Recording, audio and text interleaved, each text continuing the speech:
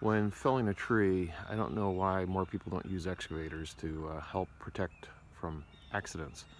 In this situation, I'm on the side of a hill and I'm in between a house and a garage, and I've got a wild cherry tree that is bent and twisted and leaning towards my neighbor's side.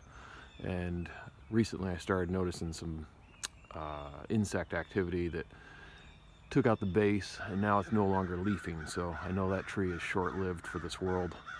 And as we look up, it's a pretty big tree. It's about 45 feet of solid trunk, and then you get into wispy stuff. And so what I've done is I've parked my excavator so that I can set up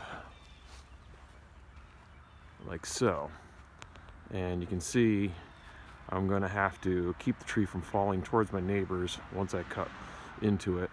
What I normally do is I'll park opposite of where I want it to fall, and I'll put my cuts into my tree, and then I'll just push it over with the excavator. But sometimes you don't get to have that option. So what you have to do is you have to put the excavator where you don't want it to go, and then you start making your cuts and you begin pushing, and then you move the tree into a spot where eventually gravity will do what it needs to do. I was able to drop that cherry tree. Gotta say, it was not a comfortable thing to do. As you look up there, these oaks, they definitely had some branches that could have interfered with the fall of the tree. You know, I've got the barn here on this side, got my neighbor's house right here, and I was doing all of this on an embankment with a tree that was leaning backwards. How I used my excavator to apply pressure to the tree.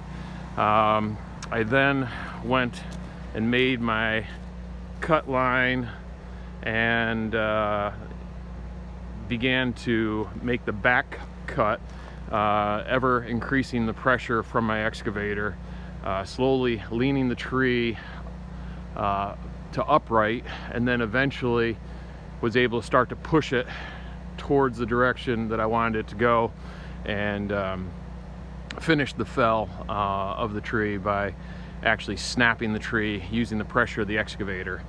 And fortunately it all went well, but as you can see, I didn't have a lot of room to play with. So again, excavators really are an awesome thing at helping in so many different jobs.